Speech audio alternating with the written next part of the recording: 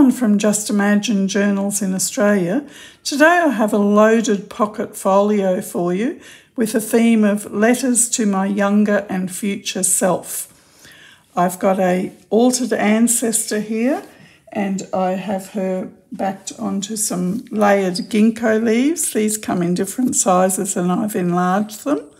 You can see how I've done that. And then here I haven't completely adhered this so that it becomes a pocket, either for something secret or something that you'd like to leave visible. Open it up. And this is an embossed folder, which I've cut to shape. And when I open it up, it's like a little secret pocket here.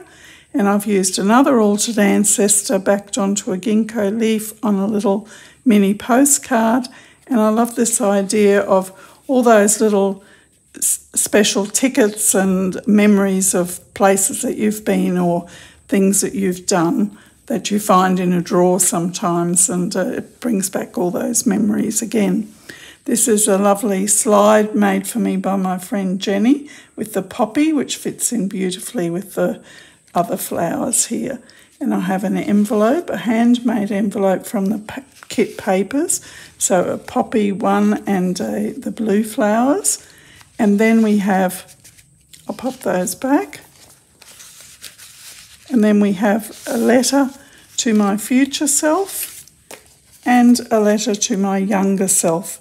And with these two, I've put them onto lined paper, so you'd probably put it that way, fold it that way.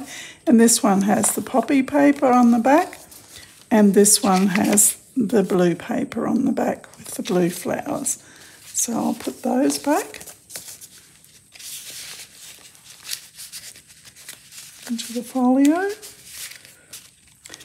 That back, and then we have another little pocket here with some things that fitted with the theme. So a bit of lacy tag, which could be a journal spot, which fits with the elegance of the theme, some postcards, and this little journal spot as well. And then on the back, I have a poppy paper shaped, the poppy paper shaped just to make it more interesting, and then some handwriting text which fits with the theme. Now I just wanted to show you a couple of brief things about the construction. So the shaped pocket at the front, I just used scrap food packaging card, and I used the embossing folder to cut that, and then I've cut it to shape. And then I added gilding wax, and I'm not sure if the camera can pick that up, but that has a beautiful, rich, lustrous effect. And because I've using this as a pocket for another project, you would only have the one flap, but that's the construction. You have the one flap and you adhere that under. And then you've got a second flap. Well, I used the embossing folder just again on scrap card. See the beautiful detail, and cut it to shape. But in this case, I didn't want it the same size.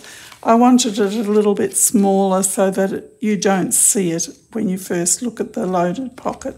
So that's cut much smaller and then adhered at the bottom.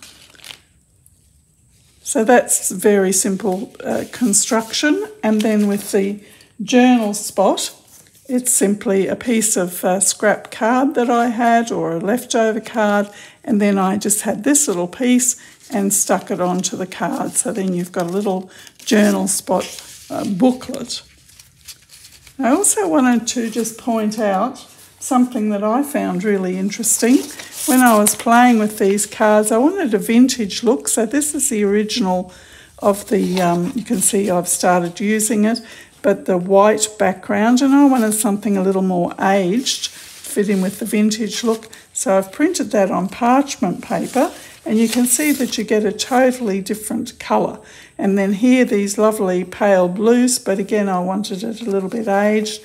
And this time I've printed on this paper and then you get this much darker colour. So even with it, that's one of the things I love about the digitals, is that you can print them onto different coloured paper, different weight paper, enlarge them, reduce them, and it's very versatile.